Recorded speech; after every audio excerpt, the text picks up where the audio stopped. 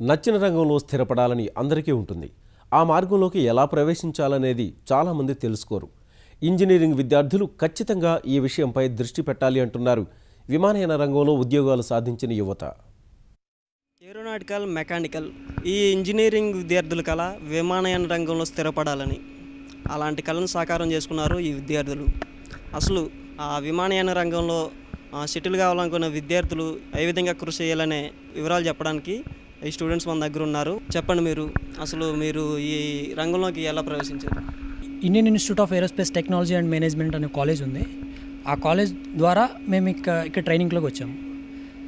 ఆ కాలేజ్ రీసెంట్గా aerospace society of India అనే ఒక సొసైటీ నిర్మించింది సార్.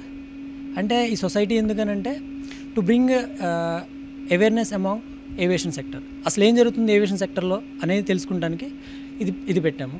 ఇదేంటంటే it acts as a bridge between students, aviation students and industries అనమాట. మా సొసైటీ అనేది ఇప్పుడు డాల్ఫిన్ ఎయిర్ అనే company, Dubai company, it was లింక్అప్డ్ with that company and we are going to place in that company.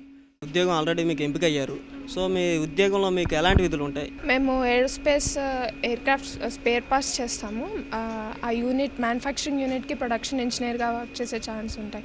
And చేసిన spare పార్ట్స్కి quality controlling and maintenance and all మేము ఆ సెక్టర్స్లో settle అవుతాం అన్నమాట. We are gonna be placed. మీకు ఈ ఉద్యోగం రావడానికి ఏ విధంగా మీరు కష్టపడ్డారు? మేము ట్రైనింగ్ తీసుకున్నాము. సిఎన్సీ మెషిన్స్ ఎలా ఆపరేట్ చేయాలి, మ్యానుఫ్యాక్చరింగ్ సెక్టర్స్లో ఎలా వర్క్ చేయాలి అండ్ డాక్యుమెంట్స్ ఏవేవి రిక్వైర్డ్ ఉంటాయి అవన్నీ మేము ఇక్కడ ట్రైనింగ్ వచ్చాక మాకు అవన్నీ నేర్పిస్తారు. 6 months ట్రైనింగ్ ఉంటుంది. దాని తర్వాత we are gonna be placed in that company. మీరు చెప్పండి, అసలు మీరు ఈ రంగంలోకి రావాలని ఎందుకు అనుకున్నారు? అంటే ఏరోనాటికల్ ఫీల్డ్ నుంచి ఈ రంగంలోకి వస్తే బాగా రాణించగలం అని చెప్పేసి ఈ రంగం రావడం జరిగిందండి. సో దీంట్లో చేస్తే మాకు ఆపర్చునిటీస్ ఎక్కువ ఉన్నాయి, చేస్తే మాకు బెటర్ లైఫ్ ఉంటుంది అని చెప్పేసి దీంట్లో చేయడం జరుగుతుంది. ఇప్పుడు ఇండియాలో మేక్ ఇన్ ఇండియా అనేది ఒక కార్యక్రమం ఒకటి తలపెట్టారు కేంద్ర ప్రభుత్వం. సో చాలా ఏరోనాటికల్ సంబంధించిన సంస్థలన్నీ ఇండియాలో వచ్చి పనిచేయడానికి సిద్ధంగా ఉన్నాయి. ఉద్యోగ అవకాశాలు కూడా చాలా వచ్చే అవకాశం ఉంది. ఏరోనాటికల్ ఇంజనీరింగ్ చేస్తున్న విద్యార్థులు ఏ విధంగా కష్టపడాలి? ఇలాంటి కోర్సెస్ అప్రోచ్ అయితే చాలా మంచిది ఉండే అని అభిప్రాయం అండి మాది. ఇలాంటి సిపెట్లోని మా ఇండియన్ ఇన్స్టిట్యూట్ ఆఫ్ ఇలాంటి కోర్సెస్ అప్రోచ్ అయితే చాలా బాగుంటుందండి. చిన్నప్పటి నుంచి 10th క్లాస్ నుంచి చదువుతున్న వాళ్ళు కూడా ఈ విమానయాన రంగంలో స్థిరపడాలని అనుకుంటారు చాలామంది. చిన్నప్పటి నుంచి వాళ్ళని ఏ విధంగా ట్రైన్ చేస్తే ఈ రంగంలోకి రావచ్చు అంటారు? 10th తర్వాత ఎంపీసీ ఇంజనీరింగ్, అందరూ ఇంజనీరింగ్ ఒక్కొక్క డిఫరెంట్ ఫీల్డ్స్. కొంతమంది మెడికల్ సైడ్ వెళ్ళాలనుకుంటారు, కొంతమంది ఇంజనీరింగ్, ఏరోనాటికల్ అంటారు. ఏరోనాటికల్ సైడ్ వెళ్ళాలనుకుంటారు కానీ ఒక పాత్ అనేది తెలియదు వారు. ఎలా వెళ్ళాలి, ఏంది అనేది, ఫ్యూచర్ ఉందా లేదా అనేది ఒక ఫియర్. ఫ్యూచర్కి ఎలా కావాలి, మేము ఇది అప్రోచ్ వెళ్ళాలనుకుంటున్నాం అంటే మంచి అప్రోచ్ దొరుకుతుంది. చదువు పూర్తిగానే ఉద్యోగాలు రావట్లేదు. దీనికి కారణం ఏంటి అని అంటే ప్రాక్టికల్ ఓరియంటేషన్ మెథడ్ లేకపోవడం పెద్ద కారణం అంటున్నారు. సో వాళ్ళు ఏ విధంగా ట్రైన్ కావాలంటారు? మనకి ఆన్ జాబ్ ట్రైనింగ్ అనే కోర్సెస్ ఏదైతే ఉంటుందో దానికి అప్రోచ్ అయితే ఏంటంటే బెటర్ లైఫ్ ఉంటుంది. దానికి అంటే బీటెక్ చేసుకున్నా సరే మనకి ఎక్కడ ప్లేస్ అవ్వాలో సరిగ్గా తెలియదు మనకి. సో ఏదైతే మనకి ఆపర్చునిటీస్ ఎక్కడైతే మనకు కనిపిస్తాయో ఇలాంటి ఇన్స్టిట్యూట్స్ ద్వారా అప్రోచ్ అయితే మనకి బెటర్ లైఫ్ ఉంటుంది. ఇప్పుడు ఇంజనీరింగ్ చేస్తున్న వాళ్ళు మీకులాగే ఉద్యోగం సంపాదించాలంటే వాళ్ళకి మీరు ఇచ్చే సలహా ఏంటి? As far as possible merit మార్క్స్తో pass అవ్వాలి. They need to have a practical knowledge.